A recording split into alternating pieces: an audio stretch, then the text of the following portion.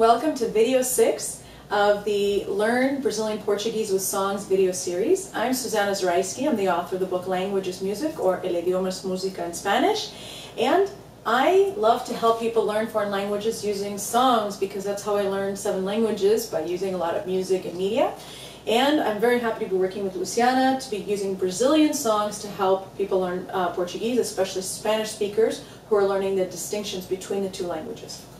O prazer é meu, Susana. Pleasure is mine. Eu sou Luciana, da Street Smart Brazil. We offer Portuguese lessons via webcam. We have students all over the world, even students who live in Brazil and learn with us via webcam. So you can have your private Street Smart Brazil tutor anywhere in the world.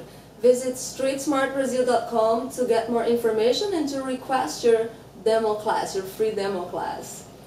Alright, so today we picked the song Amigo by Roberto Carlos, and many Spanish speakers have actually heard a lot of his music on Spanish radio because he sings in Spanish, and obviously he sings in Portuguese as well because he is o rei, the king in Brazil, because he has been popular ever since he was a child. He has made albums in Portuguese and Spanish, and he is coming to the Bay Area, to San Jose, in June 2012, and you can find links to the tickets to his concerts on Street Smart Brazil. And we decided to pick his song Amigo because it's very popular, and it's also sung by Mark Anthony, the salsa singer. He sings a salsa version of the song, and it became very popular when the last Pope died. It was all over Spanish radio all the time. So many Spanish speakers know this song, and the lyrics in Portuguese and Spanish are very similar. So we decided that we are going to contrast the Spanish version of the song to the Portuguese version to help you understand the differences between the two languages. Yeah, and we're going to give you many pronunciation tips and grammar tips as well. Alright, so we are going to sing part of the song in Portuguese and in Spanish, and then Luciana will say the words in Portuguese and I will say them in Spanish, so you can hear the distinction between the 2 languages, both in the version as it is sung and how it is spoken. So we're going to go over the section. O seu coração uma casa de portas abertas, amigo, você é o mais certo das horas incertas. Now in Spanish it's es tu corazón una casa de puertas abiertas, tú eres realmente el más cierto en horas inciertas. So how does it sound in Portuguese? So let's do that, and let's give pronunciation tips as we do that. The first sentence was o seu coração é uma casa de portas abertas. And in Spanish it's es tu corazón una casa de puertas abiertas. Very different. Yeah, so the first word I would like to talk about is coração. Mm-hmm. We have the sound, nasal sound, and we talked a lot about the nasal sounds in video number 2 of this series, so check it out. That's right, that's why I wear a clown nose on my nose, so you understand how to use your nose. Yeah, and I wanted to talk about this C, the letter C with the little thing under it. We call it C, that's our word for C. Cedilha, it's the little thing, C cedilha. C cedilha, what it does is you read the C as an S, so coração. And I want the Spanish speakers to pay very close attention to this, because there are many words that in Portuguese have the C cedilha, and in Spanish have a Z, but the sound is different, so coração. Right, and if you happen to have ever studied French, it's the same with the C cedilha in French. And the song has another word, the word for head, cabeça. So again, the sa, cabeça. It also has the word abraço. Okay, so all the C cedilha sounds. Okay, now what about the word casa? Because in Portuguese you're saying casa, but it's written with an S just like in Spanish, so I bet Spanish speakers will want to say é uma casa de portas abertas. Here's an easy rule. When you have one S between 2 vowels, you read like a Z, casa. Almost like the word easy in English, where the S is not pronounced as EC, it's EZ. Exactly, and another word that my Spanish-speaking students, it's hard to change the way your brain functions, right? Because you have a habit of saying things in a certain way, but it's the word coisa, thing. So it's za, coisa. So many things to remember. And then there's also the word that we hear in the song, sorriso, right? Oh, great. Yeah, again you have the S. You actually have the first S is the normal S, so. You have the double R, which in Portuguese sounds like the English H, ri, sorri, and you have the one S between two vowels, zu, sorriso. And you also have, when the word ends in O and there's no graphic accent on the O, we tend to say U, sorriso. And another complication is that smile in Spanish is feminine, sonrisa. So not only do you have the fact that the R in Spanish is slightly rolled, sonrisa, and that you have an S instead of a Z, it's feminine. So this is a word that you really have to pay attention to when you're speaking in Portuguese. And it makes you smile, so it makes sense. Sorriso, smile.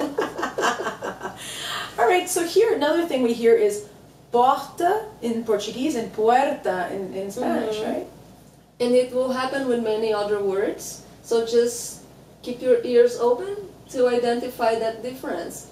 Porta. And também aberta. Porta and aberta, that's right. And you know, another thing we see here are the two words mas and mais.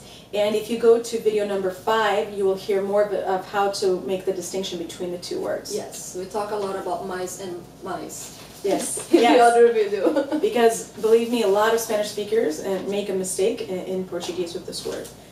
All right, I'll sing the next section in both Portuguese and Spanish so you can hear. Às vezes em certos momentos difíceis da vida, em que precisamos de alguém para ajudar na saída.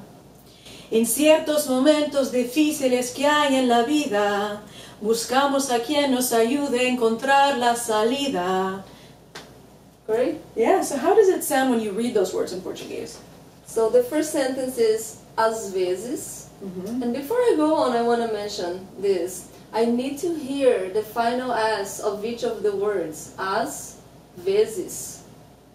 That's right, and then for Spanish speakers, you might want to say às vezes, but it's not because it's a Z, às vezes. Ok, so às vezes, em certos momentos difíceis da vida. So in Spanish, you'd say en ciertos momentos difíciles que hay en la vida. All right, so we got another issue here. It's difícil, right? So in momentos difíceis da vida, how do you remember when you're going from Spanish to Portuguese to get rid of the L? We have a rule, actually two rules, for the plural of the words that end in IL. You usually just drop the L and you add an S. So for instance, the word gentil, the plural is gentis. Sutil, sutis. But, mas, we talked about mas in video 5. If the word has a graphic accent as difícil, then you actually make the plural by adding a's. Difíceis. Same thing, fácil, fáceis. So that's the rule. Okay, all right. So Spanish speakers, remember this rule so that when you're saying the plural in Portuguese, you don't pronounce it as you would in Spanish. All right. Well, with the next sentence, what do we have in Portuguese here? Okay. So he's talking about momentos difíceis em que precisamos de alguém para ajudar na saída. Buscamos a quien nos ayude a encontrar la salida. Now, I like to talk about the sound of the J, ajudar. And in our video 2 of this series, we actually talk in detail about the sound of the J and we give you more examples, so please check out video 2. Right, so Spanish speakers, it's not ayuda in Portuguese, it's ajuda. Now, how about the word salida? So in Spanish, we have the L, salida, but in Portuguese, la L se va, no se pronuncia la L. Não tem L, saída. O verbo é sair. Okay, so remember it's a saída. Isso. All right. Then we have a really nice sentence, useful for our class. A sua palavra de força, de fé e de carinho. In Spanish, it's y aquella palabra de fuerza y de fe que me has dado. Yeah, então palavra, it has the V, and in Portuguese the sound of the V is the same as it is in English, V. And Spanish speakers many times pronounce the V and the B the same way, but the V is actually a different sound than the B. So for the V, you have to move your top teeth to your lower lip, so it's palabra, not palabra. And we have the word força. We have again the C cedilha. So remember, it doesn't sound like a Z, força. But we also have the sound of the O. We have a few sounds for the O, and this one is closed. Força. So if I were to exaggerate, I would not be able to open my mouth. I would be O, força. Because in the next sentence, he says the word sozinho, alone, and that's the open O, só. If I were to exaggerate, I would say ó, like someone in awe or something, right? So sozinho, but here, força. Okay, and then the verb forçar also has a different sound, right? Yeah, there's a verb forçar, and it's the open sound, forçar.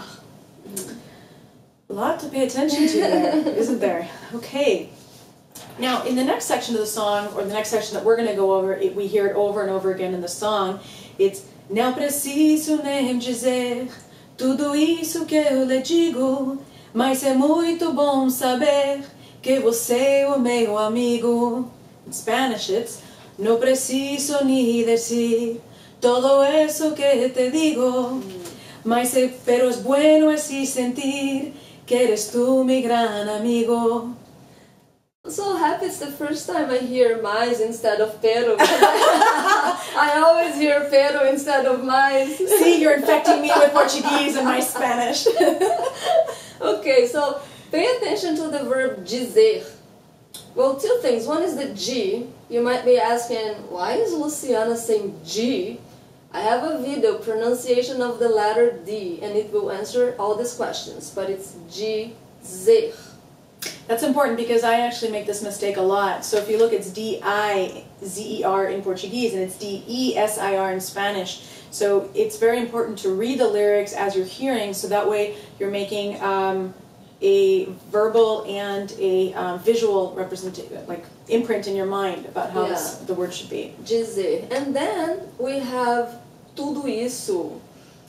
Pay attention, tudo, não todo. Todo is a different word, and it's going to be in our next video. Todo, toda. But here is tudo.